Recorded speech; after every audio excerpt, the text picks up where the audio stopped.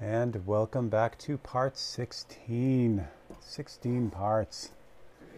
8 hours. Holy roly. This is taking a while, but it's okay. That's what this is for. Got you a little bit more of an extreme angle today, but we'll be zooming in on this area right here, which is what we're working on. So I didn't think that would be as bad. That way I can get you guys a little bit closer. Right now you have, let's see, can I show this? Not really. Oh, maybe I can. So the area that I'm working on right now is that area right there, basically the hub of the wheel and the other things that are going on there. So we're going to try to not finish up this area, but that's what we're working on. So that way, as I get that done, I can move on. But I shouldn't do that. I shouldn't just explain. I should just do it because that's what we're here for. So let me get you guys in real close. And about there. Make sure we're focused as best we can. There we go. Okay. So what I think I'm going to do is I'm going to lock in a lot of the really darkest areas first, just to kind of draw them in, and then go from there. I think that's going to be the way to go with this. And then I'll work on the spokes. And the idea is to get the whole wheel done. So I'm just going to grab some black here, and let me go with something a little bit thinner. So this is going to be 1 to 10. Or 10 to 1 mix on the Createx. So it's Createx Wicked Opaque Black, 1 part paint to 10 parts reducer. I went over this in my mixology Tech Tuesday, and it was brought up, and the point was extremely valid. I use this system that says 1 to 10, but I go by weight, not by volume, and that does affect it. So it's technically not 1 part paint to 10 parts reducer, because a reducer is a lighter material. But the point of the video is it gives me a consistent, repeatable mixture. So even though this isn't technically 1 to 10, it's what I call 1 to 10, and every time I mix it, I get the same material. So it was a great point brought up that, it's different when you go by weight or by volume. So I just thought I'd throw that out there in case you missed the mixology video. All right. So this brush was cranky earlier, so we'll hope that it's not cranky right now. We'll try it out. Nope, it's good. Okay, good. You guys are close. So what I'm doing is I'm using the HD stencil and just filling in the areas that are the darkest, and then I'll refine the details as we go. The details here are just, you guessed it, more rusty metal. So I don't have to worry too much about getting black paint on that, because it's kind of a, like I said, it's worn and rusty and that kind of thing. Even this blue that I left on that's the bottom of the wheel, or the inside of the wheel itself, is like a dull gray. So getting a little bit of black on that's not going to hurt. In fact, it'll help in the end, because that's what's going to happen. So I chose the 1 to 10 because it allows me to get some really super fine details and controlled edges, but still allows me to kind of get this dark if I need to. I could go with the 1 to 5. It would do the job a little bit faster. It would get me there a little bit quicker. But again, with this, we're already 8 hours into this painting, or in the 8th hour right now. It doesn't need to be done really fast. So the problem with working fast is it opens up more chance for there to be mistakes.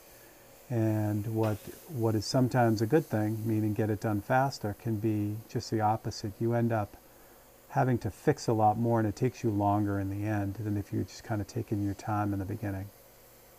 And I keep saying you, but I mean me. You guys are doing fine. So again, all the dark areas, leaving now these lighter areas are not that light. They've got a lot of stuff going on with them. So I'm not overly worried if I get some black on that, because they're going to be kind of pushed back anyway.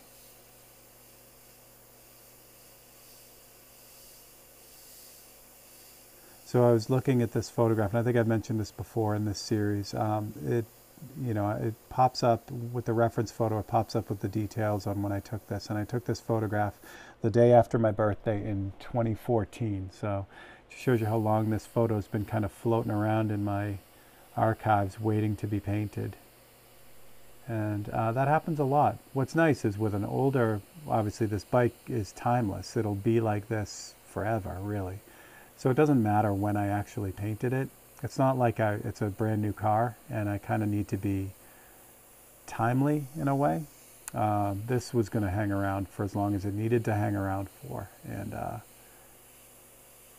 there's a lot of stuff like that in the photo archives that I have, which is nice. There's never an instance where I don't have something to paint. I have so many different reference photos from so many different things. It's just nice.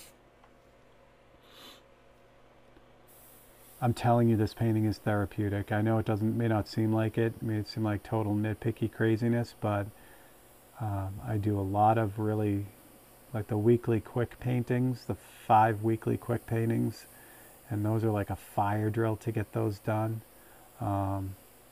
And they're limited, when you only have a couple hours to do each one, and it's self-imposed, but still you only have a couple hours to do each one. And you have to leave stuff out because you'll never get it done in time if you don't. This painting is just like a sanctuary. I can just take as long as I want and get everything perfect and not leave anything out. It just really helps me set my mind back to where it should be. Because ultimately, for me as an artist, these are the paintings that I want to be remembered for. These are the paintings that I want to last forever. I really love doing those quick paintings. Those are a blast, and I'm so happy that so many people get to enjoy them because they are done so quick that I'm able to offer them for a lot less than what, say, this painting would go for. So it opens up, and plus just a lot more of them. So so that helps people collect them as well. But this is the painting. These type of paintings are what I really want to leave behind, essentially. So it is a lot of fun. Okay, so this little section down here, this is the inside of this wheel well here. So I want to kind of start to darken that up. There's a nice shade on that as it transitions to the darker steel color. So first I'll start with that little shade to kind of get rid of that templated feel. And this is bluish, but the ultimate color is like a steel blue, like the top up near like this up here. But for now, I'm just kind of laying in the dark, and I'll just tint it with blue at some point. And I'll do the same thing across the board with this. Again, because these are not in the shadow, but they're down. They're kind of pushed down in the light, so I can tint more than, like some of the in-your-face areas, like the forks and everything are right in your face. So I have to paint those exactly the color that they are. It's tough to tint that. But this down here, where it's kind of shifting between blues and the rusty steel, and then that grayish or brownish steel, I can bounce around a little bit between the two. There's also a nice hard edge on the edge of this brake rotor. Or no, this is actually the hub of the wheel, sorry. There's a nice sharp edge, so what I'm going to do for that is I'm going to first spray in the gray, and I'm going to get the other side here. And then I'm going to clean it up with the knife, so I'm going to actually scratch out the edge. Do that right now. And it's a balancing act between the two. First of all, I got to find my knife. There it is. Okay. So it's a balancing act between the two techniques. For the airbrush, has a really soft edge. This knife has the hardest edge that you can come up with a painting. So I could do one of two things. I could use the knife here, but I could also go back in and paint the edge. Use a light, like a light blue to kind of reclaim that edge. But this method works really well because I'm not building up a bunch of paint here. I just really want to kind of, like I said, reclaim that sharper edge. And then when I go to repaint over this, I don't have, just a ton of paint built up. Not that it builds up a whole lot of paint here, but still, it's nice this way because I can tint now this sharp line instead of, messing with the paintbrush. There is another sharp line on the other side, but I haven't extended this out far enough yet, so I'm going to hold off on that. It was good that I got to show you that a little bit. This whole, again, this whole area is like a steel blue, so I'm going to tint that afterwards. So I just kind of go back in with the black now and give it a little bit of a softening up. And again, that's the balance. That's the back and forth between the two. You know, the airbrush and then whatever other tool you choose to use, paintbrush or airbrush, knife. So now I can start filling in the hub here where the spokes kind of emanate from. I could also do this all. I could kind of lay all this in with a paintbrush too, which I'm going to have to tighten it up with the paintbrush a little bit. But again, it's you know, personal. I guess it's personal call. It's whatever you feel like doing at this point, because you're kind of in there tight. Yeah, you're in a good spot. You're kind of in there tight, and you're gonna need. I'm gonna need to use both anyway. So this just kind of lets me kind of bounce around. It's why this painting is so much fun. Just like the Island Creek painting I did, the painting of the creek. It was just nice to be able to just paint, you know, not wrestle with, you know, with process. It was just an exercise in kind of getting it done when it gets done. So that was good.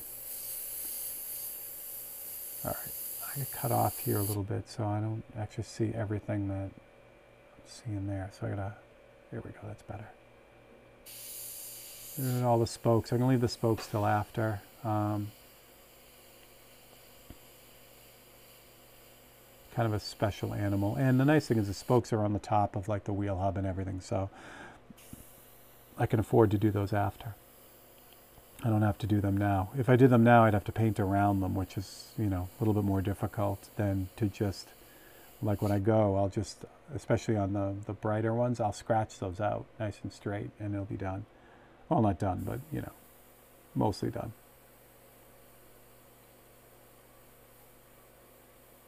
So again, and I've said it before and I'll say it again, thank you for kind of hanging out with me with this. This video isn't like anything that I've seen on YouTube, and I watch a lot of YouTube videos. I love them. I love watching other artists work, and I have a lot of favorites that are non-artists, you know, channels that I watch. And this idea of kind of showing you everything on the painting from top to bottom, beginning to end, is so unlike the trend that's going on right now.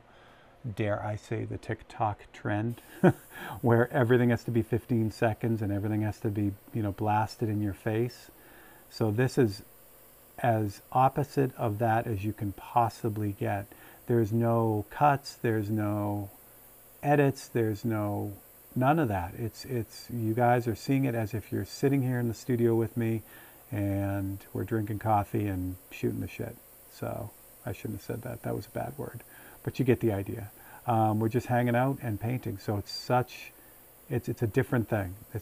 Like I said, there are no edits, there are no speed ups, there's no, okay, here's how I do this, now I'm going to show it to you after it's all done.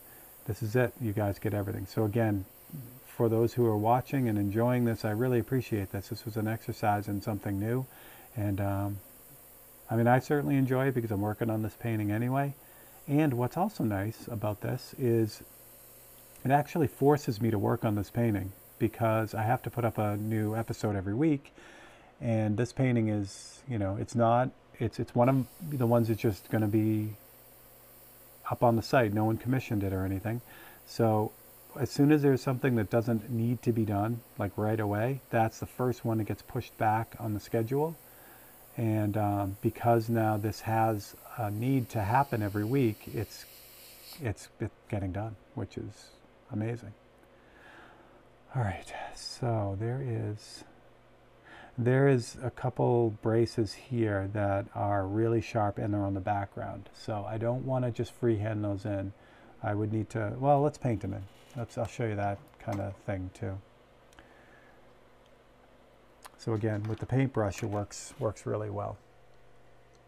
And again, depending on what I'm working on, it'll either be the knife or the paintbrush. So what I'm going to do is I'm going to mix up a kind of a brownish color to kind of get this set. Now there is the bottom of this. Now this is really thin, and that's okay. Because I'm going to be airbrushing on top of this. What I'm using the paintbrush to do is to set the edges for me. So where the edges are difficult to paint extremely clean without a template, the paintbrush can do that. So if I set the edges with the paintbrush, and I can go in and shade it with the airbrush, and again get the strengths from both. Now it's the outside edge of this, so the part that's facing out, that's what you can see.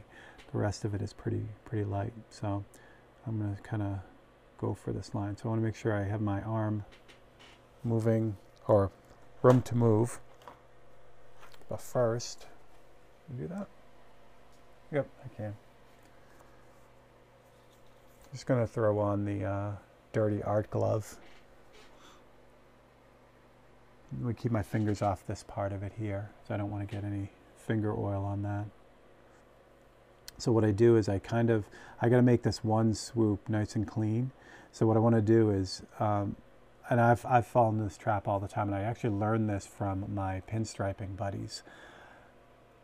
I would normally just like kind of focus on the spot and start painting, but not realizing that as I start, my hand, it's uncomfortable for my hand to move up here because my fingers are all jammed together. So what you end up doing is you start essentially at the back of the line. So see how I move my pinky up like this? That's where the line's going to end, and now I can extend down to this. So when I do this line, I have the full motion. My pinky isn't moving, I'm not getting jammed up, and that produces a cleaner line. So I'll show you what I mean here. And you can also like practice it too. You can run through it to kind of make sure you're in the right spot, and it's going to work. Like that. That's first pass. Second pass cleans it up a little bit. And again, this is going to have a little bit of airbrushing on it too.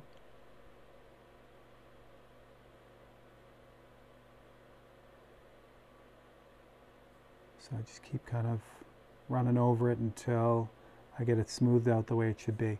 So there's an inner one here too, which I want to grab as well.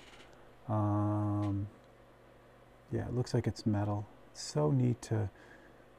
I wish I was more familiar with this bike so I really understood what I was looking at. And what I'll do is, because I'm spending so much time on this painting, eventually I'll look up the bike and, you know, really kind of get down the parts. But the other side of it too is it's fun in a way not knowing exactly what these are, and it allows me to turn off my brain and just paint what's there.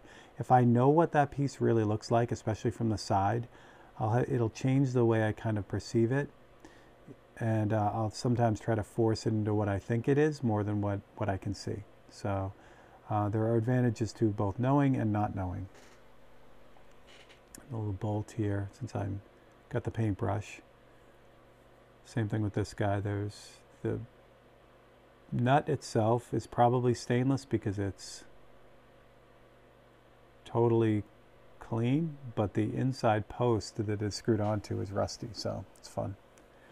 And the same thing here. I'll just, since this is dry now down here, I'll just kind of hit it again because that paint is so thin it goes on very transparently, and this actually scoops up into here too. So there we go. And one quick one. I'm gonna, I should turn this around, but I'm not gonna. The other edge of this, like I said, the top of this is pretty light, but the other edge of this is dark, so we'll put that in now. Make it a little bit easier. There we go. Good. So that kind of set that in. So now I can take the airbrush again. Remember, the airbrush still has just black in it. Now that's that brownish color that I used raw umber and black to get that. Raw umber is one of my favorite colors. Just so usable in all instances. So now I can go in with the airbrush, especially down in here where I just did the outline. And it's just like cutting in a room when you're painting it. You do all the edges with the paintbrush and then you do the rest of it with the roller. It's the same theory with the airbrush, but just on a much smaller scale. So the airbrush can't really get tight on those edges, but if the edges are already in, you just paint up to them and you're good to go. I'm going to give it a little bit of shading on this too as it comes around and bolts in. And then this guy here, this strut is darker, so I'm just going to airbrush over it. And the same thing, I'm tinting that down. So I've got the burnt umber there that I painted with the paintbrush. It was kind of, you can see the paintbrush strokes. When I go over with the airbrush, it just smooths all that out and knocks them right out. Okay. What I could do too, I could get the brown tone in with a lot of these pieces right now. And actually I won't. I was going to just kind of drop them in, but that's got a little bit lighter tone to it than that umber color. So instead of having to fight back from that, we'll leave it like that. But this whole area here, now that I've got the detail in, actually I don't. Let's put some paintbrush work in there, because I can really tighten up those details in this area here now. Same way. Just want to grab the edges that are tough for the airbrush to do. Corners of bolts and straight edges and things like that. Like here there's a nice edge as it transitions. So we'll get those in with the paintbrush and then move on from there.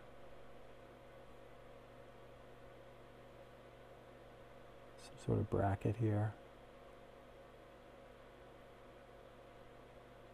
And I'm sure every little bit and piece of this bike has a name. And I apologize to the people who are true vintage Harley guys or girls that I don't have all the names of all the parts.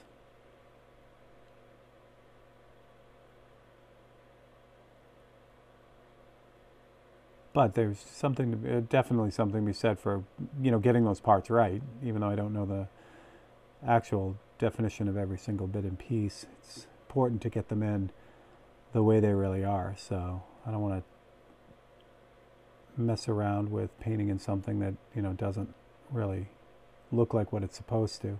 And that comes from doing a lot, beginning, when I started doing a lot of painting, I did a lot of aviation art, and you learn that quickly with the aviation guys. They know what they're looking at, and they will let you know if you don't have something right. That's for sure.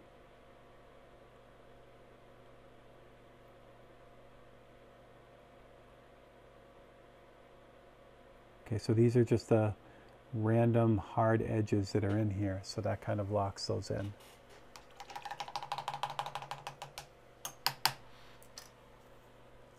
So now, what I should do, let me get that tan color in.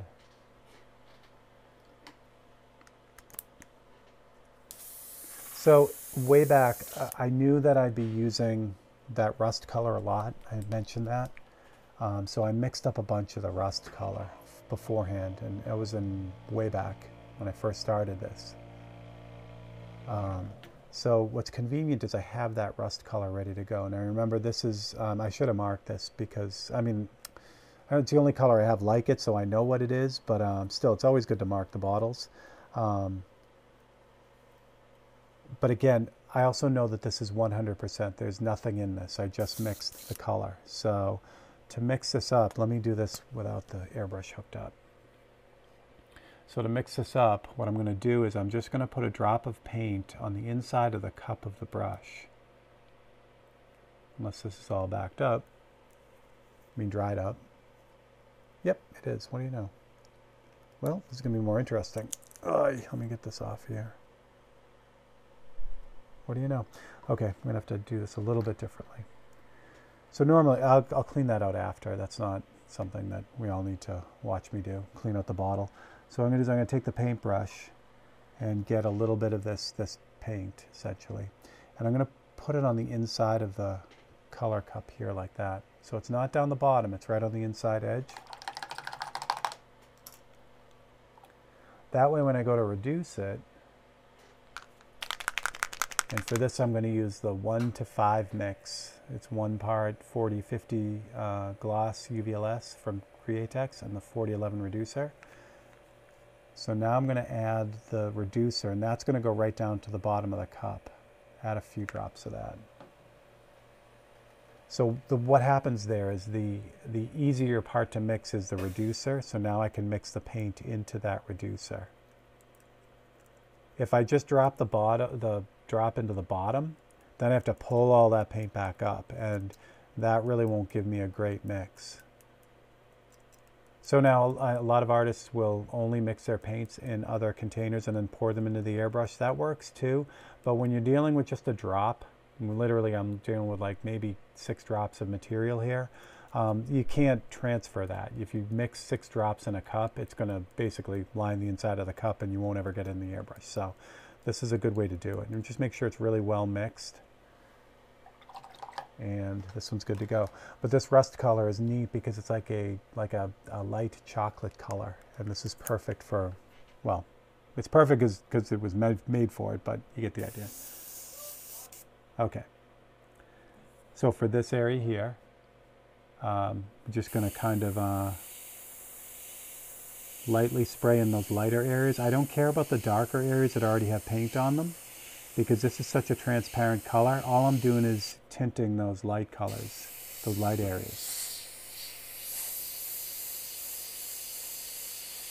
I may have added too much reducer too. I'll tell you in a second. Yeah, there is. There's a bit too much reducer, but I think I can work with this. So when there's too much reducer and too much 40, 50, it just becomes too transparent. It takes too long to build it up, but it will build up. So I just have to be patient with it, which would be perfect for this video.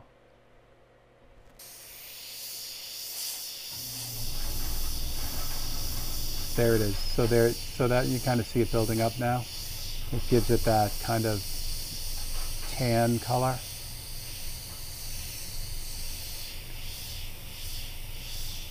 And I just want to avoid the bottom parts where it's blue. But you'll see when I do it, I'll tint those areas the same way. And that's what I was saying before. You know, since I'm working with the black down in here where it's going to be blue, I don't have to really be super careful about it, because that tinting process will just take care of all of it. So the other way to do it is to actually paint that in with the actual color. But in this instance, it just goes a lot faster because I can then, tint larger areas. Now this has opacity to it too. So as I'm painting on the black, it's actually turning the black kind of milky, but that's okay because I'll be going back in with the airbrush anyway with the black. This just sets the rust color overall.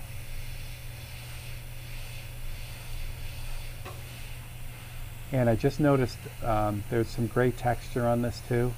So I thought I'd have this section done for this video, but it's not. We're gonna pick up on the next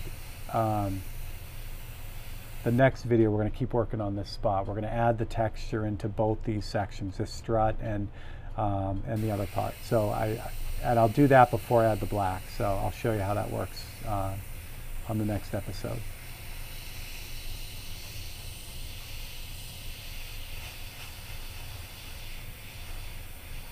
All right, there we go. So that looks like a good spot to stop it here. So if you're enjoying this, oh, camera's moving, sorry. If you're enjoying this, please consider liking, subscribing, and clicking that bell icon. And the Open Studio happens every Wednesday without any kind of variation. So while it's nice to have your bell icon clicked because you'll be reminded of it, you can always check back on Wednesday for a new episode of Open Studio. Keep in mind, Tuesday is Tech Tuesday, and then Thursday is actually Live Feed Thursday. So you can actually come in and hang out with me while we paint live and interact, and it's a lot of fun. So if you have any questions about this episode, just drop them in the comments. I appreciate you all. You guys are amazing. Thanks for hanging out with me too. And I will catch you guys all on the next one.